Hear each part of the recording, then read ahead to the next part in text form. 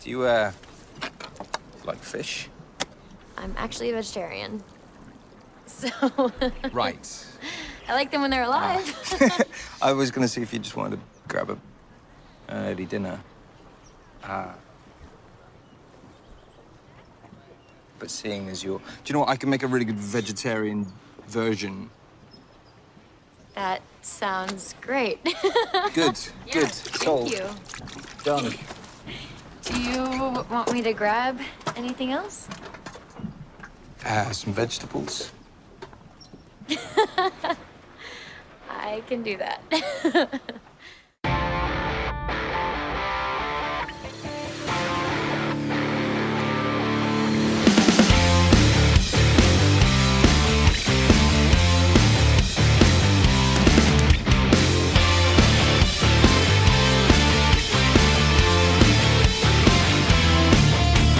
Quiet on the set! This is Michael Faulkner, and it is showtime at the May 29th, 2018 edition of the Weekly Podioplex. Brought to you on the Chronic Rift Network. Starting with the box office report, it's week 21 of 2018, and it is an interesting tale to tell. Overall, this year's 21st week is 7th all-time, earning $176.5 million across the top 12 and coming in behind the releases of a couple of X-Men flicks, the third Pirates of the Caribbean film, The Hangover Part 2, and fellow Star Wars alum Revenge of the Sith. The 4-day holiday weekend earned $219.9 million behind that same crowd. In comparison to recent years, however, this year's Memorial Day weekend was the best performance since 2014 and X-Men Days of Future Past. So the top performer is kind of a win-lose situation. Let's get this countdown rolling with number 10 and RBG, up 2 spots from 12th with 40 more screens. At number 9 is A Quiet Place, down 1 from 8th. At 8th is Overboard, down 1 from 7th. In 7th is Show Dogs, down 1 from 6th and apparently unaffected by family group boycotting. And capping the bottom 5 is Breaking In, down 1 from 5th. The top 5 continues the pattern with Life of the Party, down 1 from 4th with $6.9 million, added to a total of $40.9 million. In 4th place is Book Club, down 1 from 3rd with $13.1 million and a total of $35.3 million.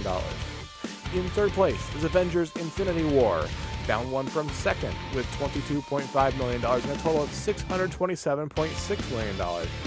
In 2nd is last week's winner, Deadpool 2, adding $53.8 million to a total of $218.5 million. And in 1st is Solo, A Star Wars Story, premiering to $84.4 million over 3 days and $103 million over 4. On one hand, the first place performance was unsurprising. On the other, it's disappointing against expectations. The film cost $300 million after firing the Lord and Miller directorial team, hiring Ron Howard to write the ship, and basically re-scripting and reshooting the film. Disney entered the holiday weekend expecting a $130 to $150 million payday, but as the weekend played out, their expectations slid down. The international numbers aren't helping much either. The offered reasons why are various and complicated, ranging from what people are calling franchise fatigue and poor marketing, to evidence that Lucasfilm has expended their goodwill with fans and general audiences. I don't buy the franchise fatigue much, but what is obvious through all the arguing is that no one has a grasp on the complete story. Disney and Lucasfilm need to find that story and untangle things sooner rather than later. Audiences gave it an A- cinema score, and critics settled between a 62 and 71% approval. I gave it a 7 out of 10 score, mostly driven by the lackluster story highlighted by Donald Glover's Lando Calrissian, Phoebe Waller-Bridge's L3, and the entire Kessel sequence from landing to explosive finale. There are a lot of fantastic mythological ties, but the rough edges are pretty obvious, and I really think it needed more polish before release. The box office premieres for June 1st are fighting the maelstrom and the maw with a hurricane. This week's headliner is Adrift, an adventure drama starring Shailene Woodley, Sam Claflin, and Grace Palmer.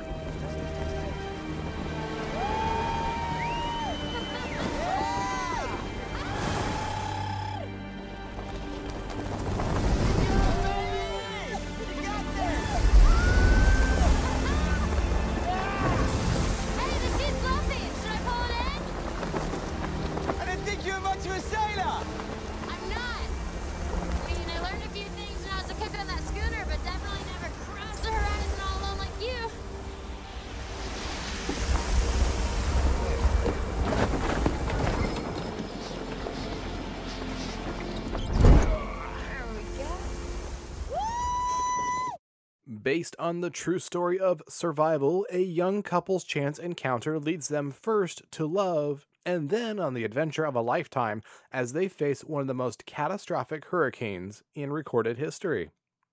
Adrift is rated PG-13.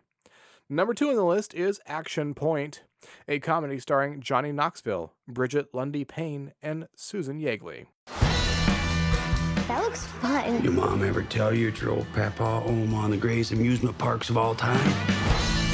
Those days were different. There weren't so many rules. Your mom would come for the summer. Boogie! Hi. Oh, baby doll! And even back then, she was the voice of reason. You're the lifeguard. Shouldn't we be facing the water? Let God sort him out. A daredevil designs and operates his own theme park with his friends. Action Point is rated R. And number 3 on the list is Upgrade, an action thriller starring Logan Marshall Green, Richard Anastasios, and Roscoe Campbell. Let me know if you need my help, Gray. Stop! Help! I need your permission to operate independently. Permission granted! Thank you.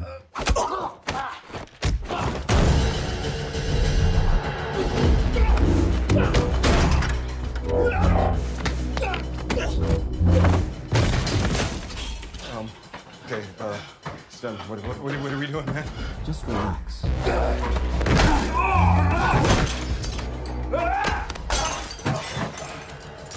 Oh, God, dear! Oh, look, man, stay down, please. Please don't get up. Please don't get up. Please. Stay down, man. Just... Stem, he's got a knife! Stem! I can see that. We have enough too. Just stab him! You're trying to piss him off? Okay. All right, so what's the plan? What are we doing? Stop him!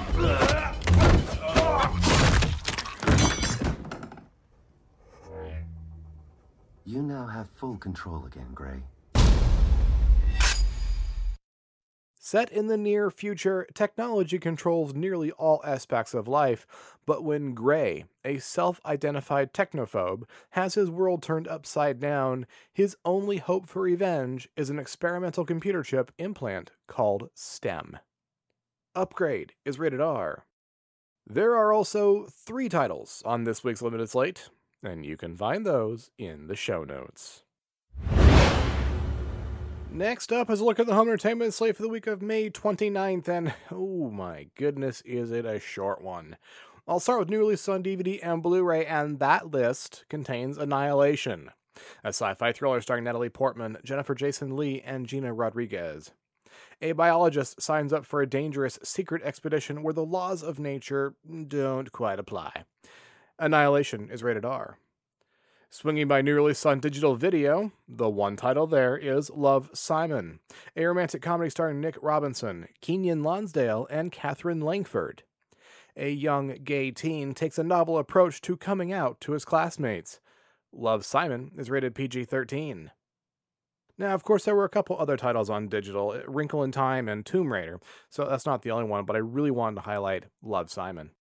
Now the world don't move to the beat of just one drum. What might be right for you may not be right for some. Moving right along to TV on DVD and Blu-ray, the title there is Diff'rent Strokes, Season 8 from 1985, starring Gary Coleman, Todd Bridges, and Conrad Bain. The final season? What you talking about, Shout Factory? Conrad Bain, Gary Coleman, Todd Bridges, Danny Cooksey, and the new cast member Mary Ann Mobley bring the adventures of Arnold Jackson and the entire Drummond family to a close with the final season of the hit sitcom Diff'rent Strokes. And you can complete your collection of one of your favorite childhood TV shows with this 2 DVD set from Shout Factory.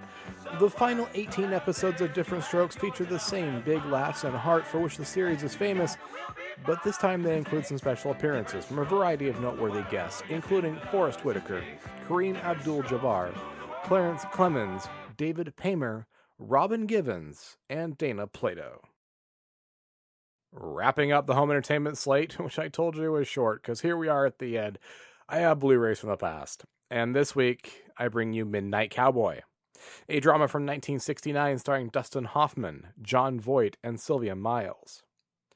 Joe, a cheerful rube from Texas, moves to New York City to pursue a career as a male prostitute, but instead he spends a hard winter helping a tubercular con artist he meets on the street. Midnight Cowboy is rated R. After a brief break for about a shameless podcast cross-promotion, the Weekly Podioplex will return. So how would you describe a podcast like The Shared Desk? It's a podcast that took its sweet time to do a promo. Well, yeah, well, I think that goes without saying. I mean, you could say The Shared Desk is a podcast about collaboration, because that's what we do. Wait. There's a lot more to The Shared Desk. You got our Loot Crate Looky-Loo. Oh, what's in the box? And then what we're doing when we're not writing, usually it's pretty nerdy. Nerd! And then there are the drop-ins. Has the whole world gone crazy? Yes, there are drop-ins. And we love having guests on the show. It's The Shared Desk after all. And if it's Katie or Lauren, you get some lovely singing as well.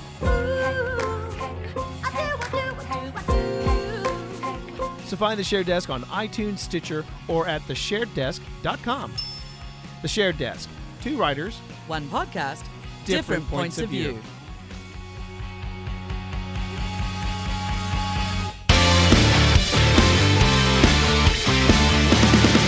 Welcome back. Denise is putting the final touches on her quest, her adventure she just had. So she doesn't have anything for the Quick Flicks this week. So that brings us to the end of a new edition of the Weekly Podioplex. On June 7th, 2011, the first edition of the Weekly Podioplex premiered on the Chronic Riff Network.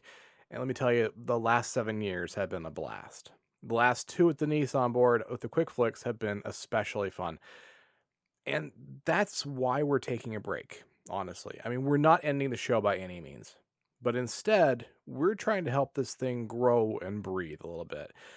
Next week's edition will be the last one before we put the show into drydock and start our refit. We're going to do a little bit of housekeeping, a little moving around, getting a better show out for you. We hope you'll like what we have in store when the show returns. That said, we're still here for one more week. So if you want to discuss anything you heard on this week's edition or on the show in general, we would love to hear from you. You can surf on over to the Chronic Rift homepage at chronicrift.com and leave an audio message right there on the website using your microphone. Just click the widget that says send voicemail and follow the prompts. You can also write an email or send an MP3 to weeklypodioplex@gmail.com, or even go short form with Twitter. The Chronic Rift is chronic_rift. The Weekly Podioplex is Weekly Podioplex. Denise is Riley James Keith, all one word. And I am Womprat99, like the creature look at Bullseye in his T16 in Beggar's Canyon. You can give the Chronic Rift a thumbs up on Stitcher Radio, leave us a review on iTunes, and you can find the Weekly Podioplex and the Chronic Rift on Facebook. The usual disclaimer applies, of course. If you leave us feedback, you may hear your words on a future edition of the Weekly Podioplex. Take a moment, stop on by, and see what other shows the Chronic Rift Network has to offer. The main show has made a comeback in 2018 and is offered weekly via Facebook Live on Sundays at 9 a.m. Eastern Time. So grab a cuppa and join in the fun, or download the audio version later in the podcast feed. We also explore our favorite aspects of genre entertainment with the Batcave podcast, the newly reformatted OSI Files podcast, the G2V podcast, Generations Geek, presenting the transcription feature, the Dan and Travis Show, the Sci-Fi Diner podcast, Doctor Who and Mr. Drew, the Home Game Show Version podcast, and so much more. If you have a Roku player, you can treat it like a time machine with the Chronic Rift's Roku channel, where you can find episodes of the Chronic Rift's Adventures in the 1990s when it was a public access television show on the New York City airwaves. No Roku, no problem, because John is also uploading those episodes to YouTube, Facebook, and archive.org. This show is also taking a little trip through time as well. I'm going to be posting the episodes from the last 7 years on YouTube, on the Weekly Podioplex's YouTube channel. I'll be doing that while we're doing the refit. So if you want to relive some of the past adventures, you can do so. Check us out and find the culture in pop culture. If you're interested in more of my adventures, take a quick trip to my blog, Creative Criticality, where I'm watching every episode of Doctor Who from the very beginning of that franchise and reviewing those tales in the Timestamps Project. This week, I am continuing the 25th season with the 7th Doctor and the Happiness Patrol. And you can find that review and so many more at creativecriticality.wordpress.com. And you can also find Creative Criticality on Facebook. Denise can also be found on the internet at Accessories Not Included, where she talks about her writing, reviews books, and offers her services as an artist and a cover designer. And you know the story. I tell it to you every week.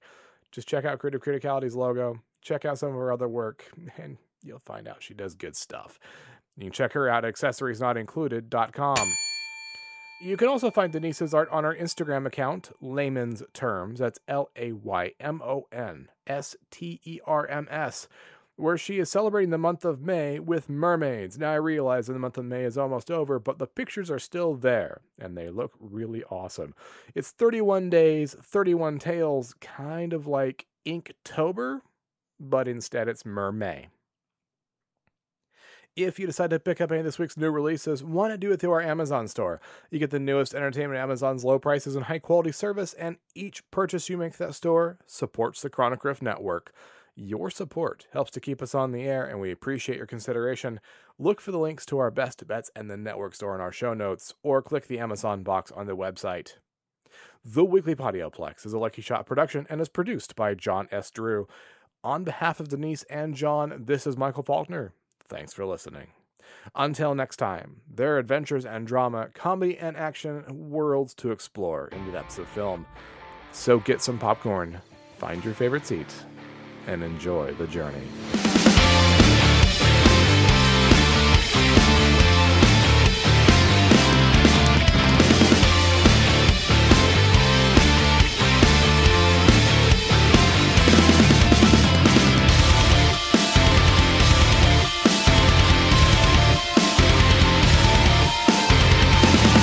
That's a wrap!